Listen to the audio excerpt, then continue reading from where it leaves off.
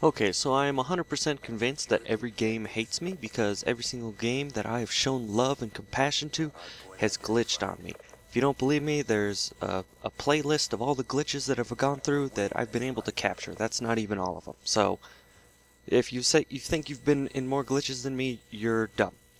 But, occasionally, there is a happy glitch. Now, what you're watching right now, is not a I don't even know what to say.